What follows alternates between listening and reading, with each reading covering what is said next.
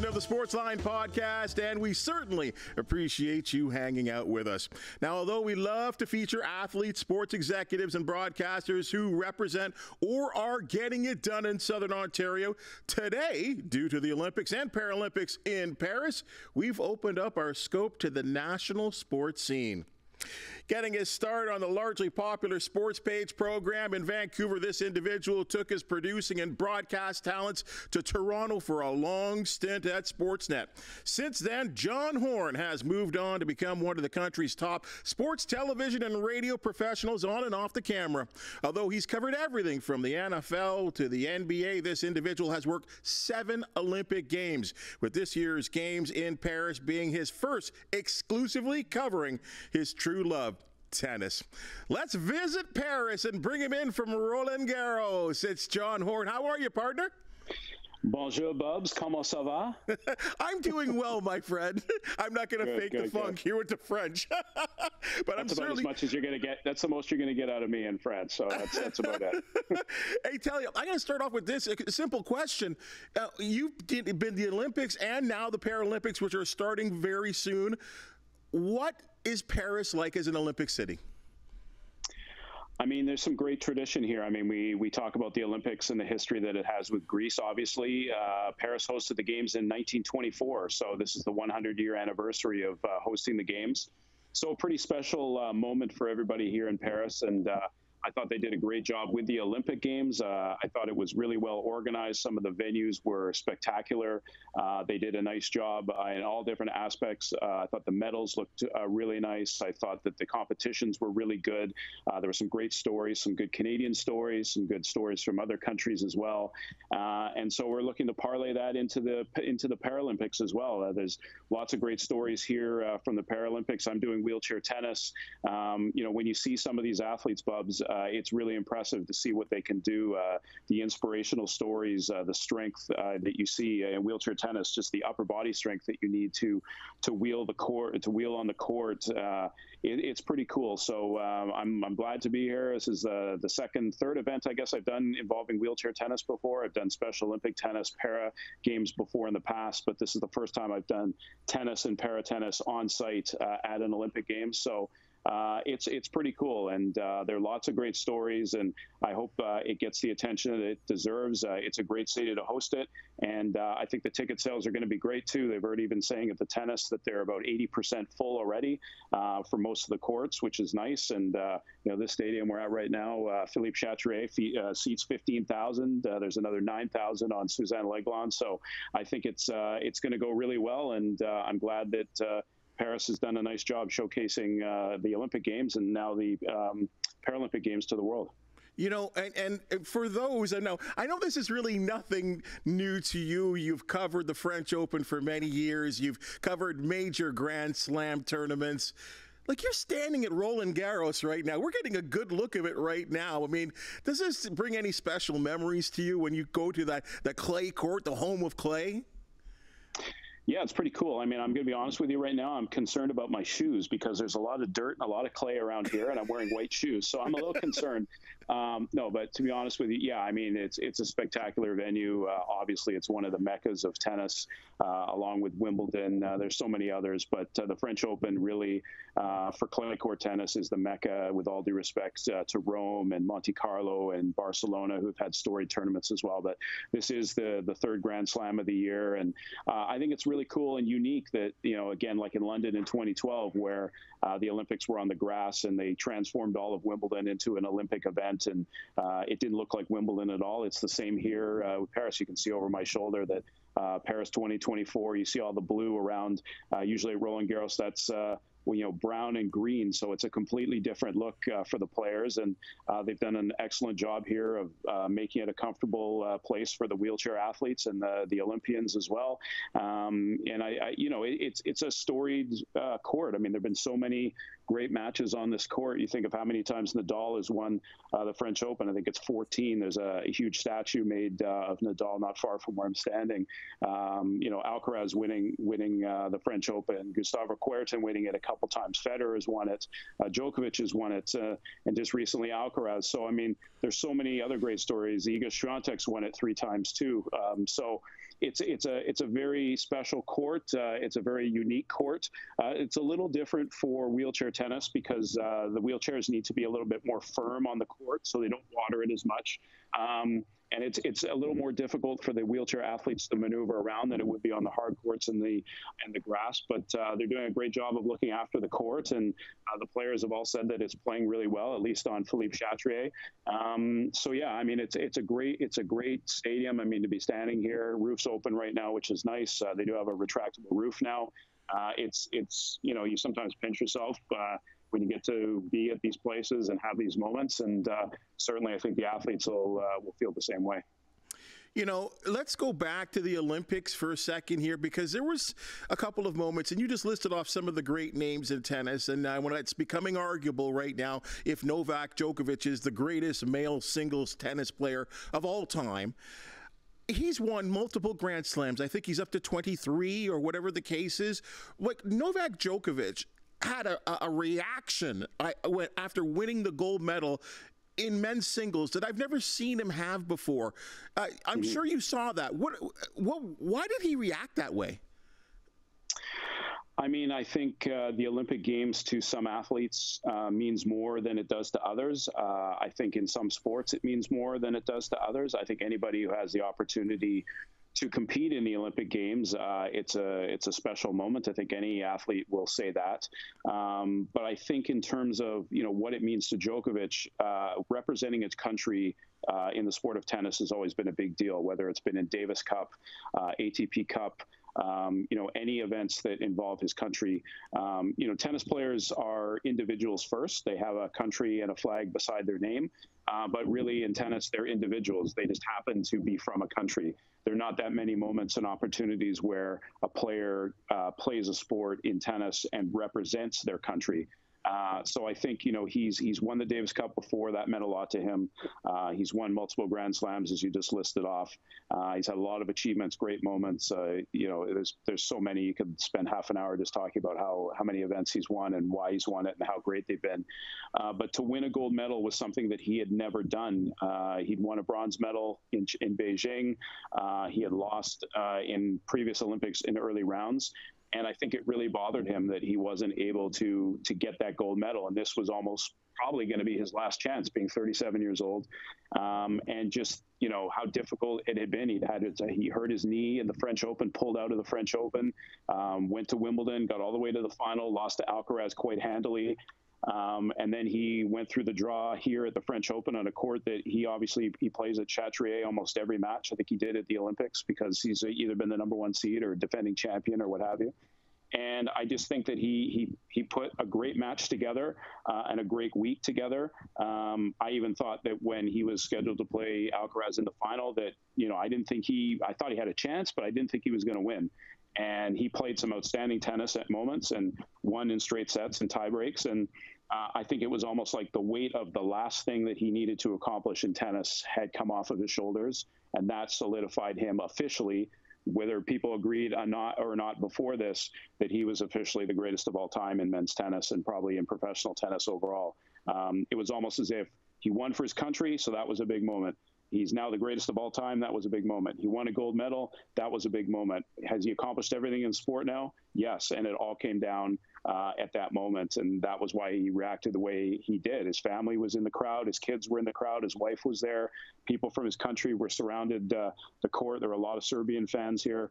To see him on the ground, with his hand shaking and trembling, that was shaking and trembling of joy, not because he was upset.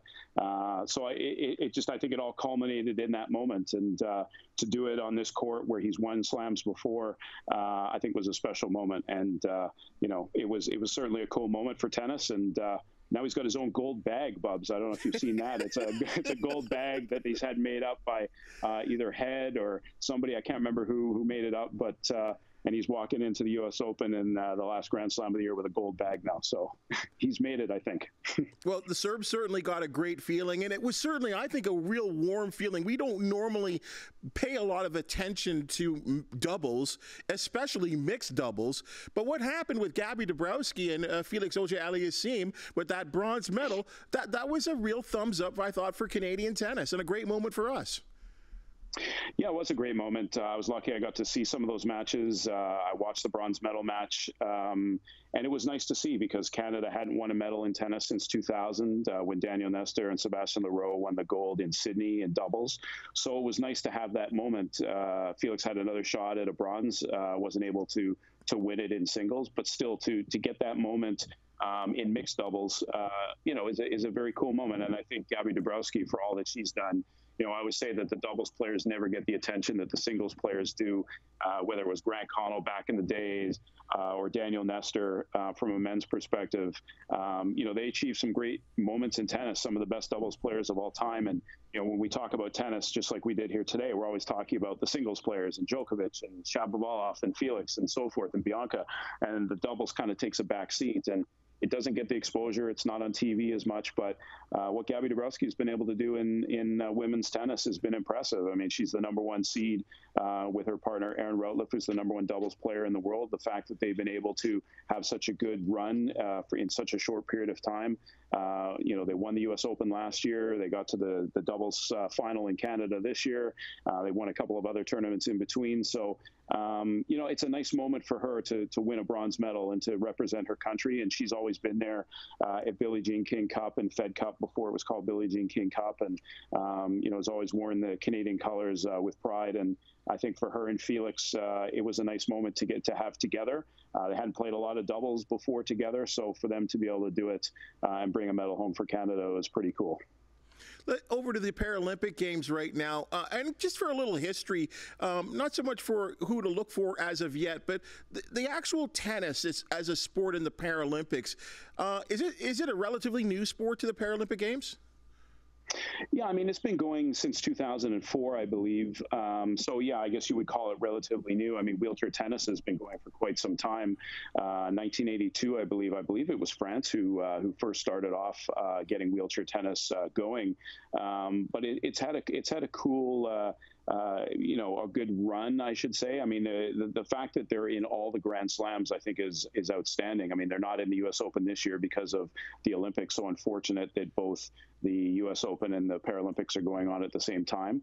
But I found it interesting. I was concerned because I read a couple of articles that the athletes weren't going to, the money that they earn at Grand Slams often funds them for a lot of the year, and that they weren't going to get money from the U.S. Open this year because they weren't having it. But it turns out that the U.S. Open pulled a really solid gesture and has actually pooled all the prize money that the players would have got at the U.S. Open and is actually still giving it to the players, and they are distributing it out evenly amongst all the players. So it's a nice gesture from the U.S. Open to do that. So they're getting all their money and they're getting to compete for gold, silver, and bronze here in Paris. So I think that's a nice touch.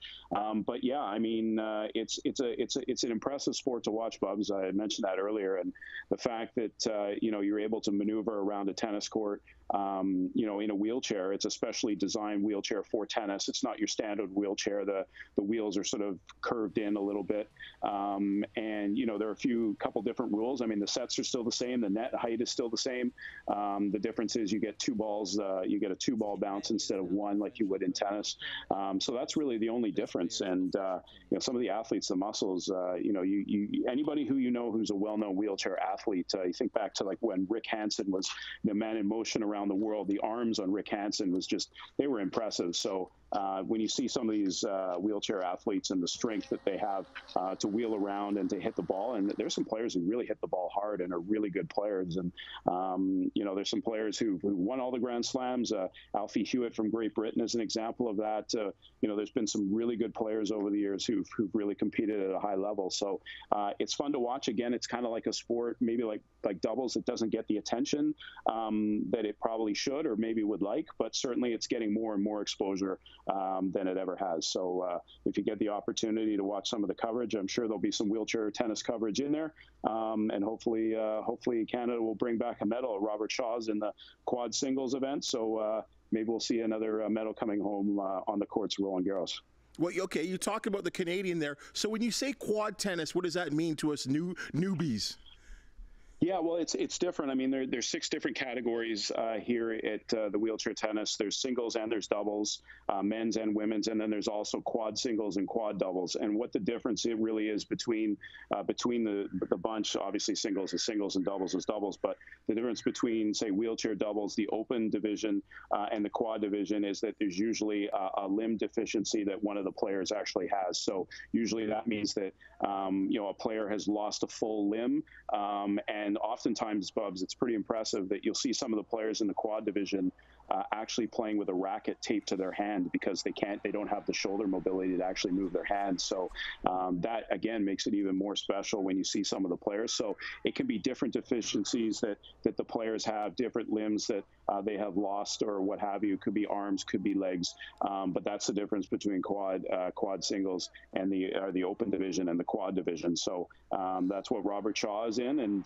he's a pretty good player. So I'd like to see him do well. He's got a tough draw. If he wins his first round match, he's got to play the number 2 seed. So there are a lot of really good Dutch wheelchair players, a lot of really good Japanese wheelchair players, and Great Britain seems to show well too. So I guess it boils down to a lot of it is funding and having the ability to play and what courts you can play on. But as I said, I emphasized it before, is that it's really inspiring to watch when you think every day of how some of these athletes, what they go through just to live a normal life day to day, and then you see them competing at an event like this at a high level at the Olympics. It's really cool.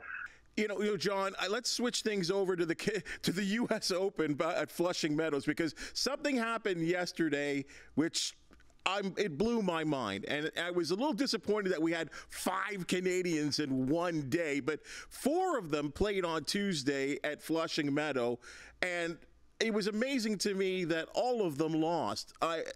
Should we be shocked here? I mean, yes and no. No Canadians played on the first day, and then 5 of them played on the second day, and 4 of them lost. And the 4 that you figured should have won, and the one that ended up winning, you thought probably would have lost. So kind of backwards the way it all went. Look, it's been a tough bit of a run here for the Canadians in tennis, in singles especially. Felix Auger-Aliassime, Denis Shapovalov, Bianca Andreescu, Leilani Fernandez. It has not been a good year for any of them. They've really struggled to put runs together. That said, Bianca did get to one final. So did Leilani Fernandez got to a final. So did Felix. He got to a final. Felix was in Madrid on the clay. Bianca's, I believe, was in Berlin. No, it was in the Netherlands on grass. And then Leilani Fernandez was on Eastbourne and grass. So, good results. But certainly I think the problem is that when the Canadian players have had better results than that, where Felix Auger-Aliassime has gone to a semifinal at a Grand Slam, Denis Shapovalov has gone to a Wimbledon semifinal, and Leilani Fernandez has been a U.S. Open runner-up, and Bianca Andreescu has won the U.S. Open. Once that starts happening, then you start expecting the results to come exactly the same way, and it just hasn't. And for a number of reasons, I know Shapovalov's been injured, Bianca Andreescu's been injured again. She's been back, but hasn't had great results since. It's been tough for the Canadians to just muster up a lot of wins. And I don't know if it's, I've been paying attention to it, but I'm not in their camps. I know Andreescu has gone with a new coach. Felix Auger-Aliassime hasn't, and some people are saying that it's about time that he should. He should change his coach. Denis Shapovalov is bouncing around from coaches to coaches. Leilani Fernandez is still with her father. Some people will say that she should get another voice in her box. So it's really been tough for all of them. They just haven't been able to either stay healthy or put wins together. And the expectations that, rightly so, they put on themselves for doing so well, dating back to 2019, 2021, 2022. But the last 2 years have really been a struggle for both of them. It's for all 4 of them, rather, in singles. And, hopefully they can turn it around. Canadian tennis was really peaking at one point, and I think the interest level is still there. But it's tough when all 4 players, who you expect to at least play a couple of matches at the U.S. Open, they're go deeper, some of them, for Felix and Leilani Fernandez especially, for them not to do that and to lose so easily, quite frankly, to players that they all could have beaten. I know Andreescu has played Jasmine Paolini 3 times in a row at 3 slams, which is totally crazy, including at this tournament, unreal. But, you know, they're players that can be beaten. And I think Leilani Fernandez will be disappointed with the way she's played recently and the way that she lost in 3 sets to a player that she probably should have beaten. Denis Shapovalov has just been all over the place this year and not been good tennis. And Felix Auger-Aliassime lost to a good player, but he lost in straight sets. He should at least be going 4 or 5 with a player like that. So disappointing overall and unfortunate, but that's tennis. It tells you the depth of the tours and how good you have to be just to win a first-round match, whether you're seeded or whether you've had a run or whether you haven't. Can I get back to Andreescu for a second there? And I know there's a lot of people asking this question. 2019 winner of that tournament. How does she end up with facing a 5 seed in the first round?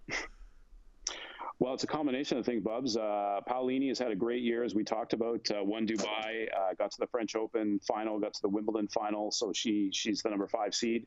And Bianca Andreescu just really hasn't had the matches this year and hasn't been able to get her ranking up into the top 32 in the world. So if you're a top 32 player, you get seeded in the top 32 of the tournament, and then you avoid the better players just because you're seeded.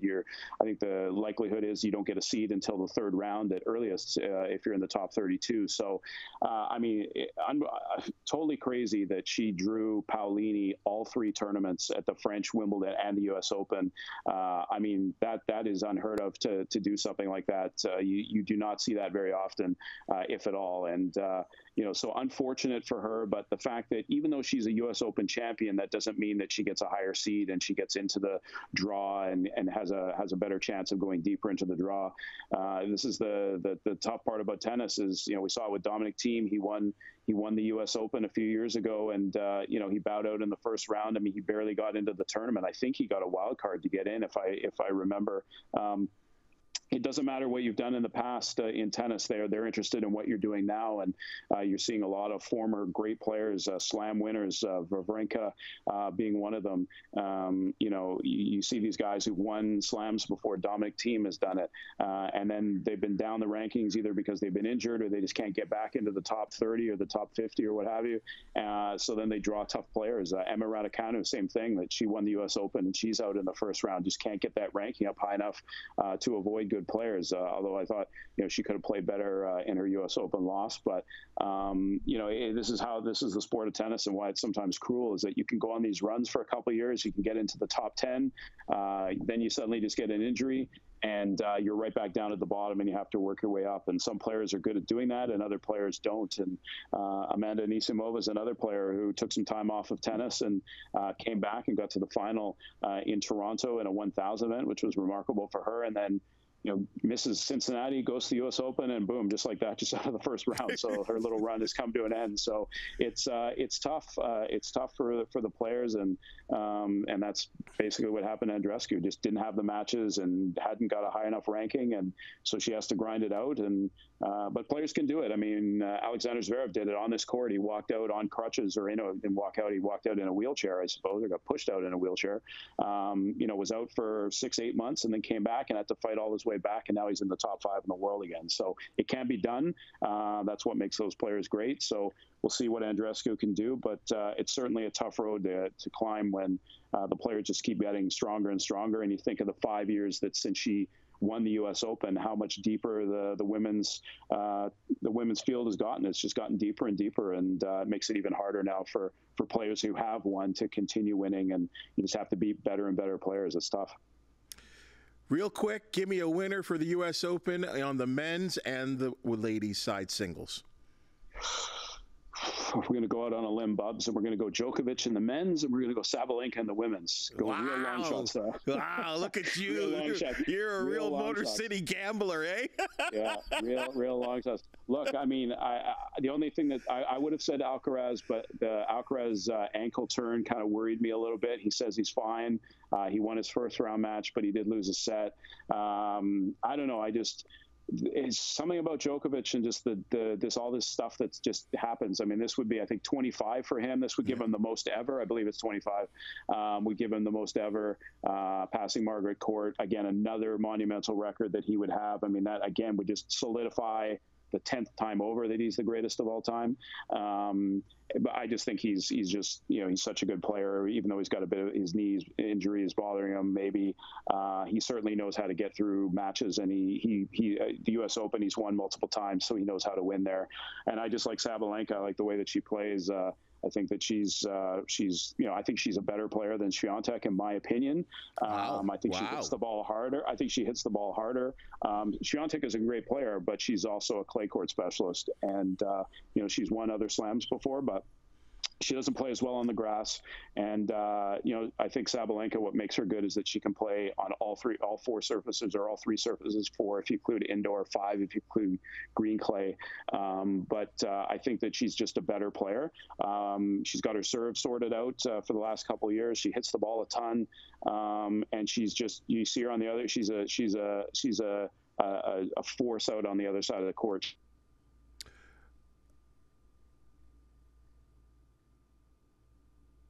But she's certainly a player that can dominate the sport, and she has been dominating the sports. And I actually think that's why I like her. I just think that she's coming off winning Cincinnati too a couple weeks ago, so that's why I picked her, Bubs. Hey, John, this has been spectacular, giving us really the inside track on professional tennis and, of course, what's been happening at the Olympics and the Paralympics. Enjoy another couple of weeks in Paris. I mean, this has been probably an outstanding time for you. And thanks for giving us that great shot there of Roland Garros. It's so great to see, and great to see a Canadian like yourself giving us such great coverage. And good luck in your adventure here in Paris. Bubs, I appreciate it. I went restaurant the other night, highly recommended to me. You had been there. I asked your name, and then they got me right in. So I don't know. You got some pull, and I didn't realize that. It's impressive. Hey, buddy, thanks so much. We really appreciate the time. All right, folks, there you go. Yet another adventure. Paris on the Sportsline Podcast. If you do know of an athlete, team, or event that deserves some attention, we are certainly here for you. Look us up on many of CHCH's social media platforms, and while you're at it, please comment, subscribe, and blast that thumbs up button, because we appreciate your feedback. For the talented peeps that make this podcast possible, thank you for joining us, and we'll see you tomorrow.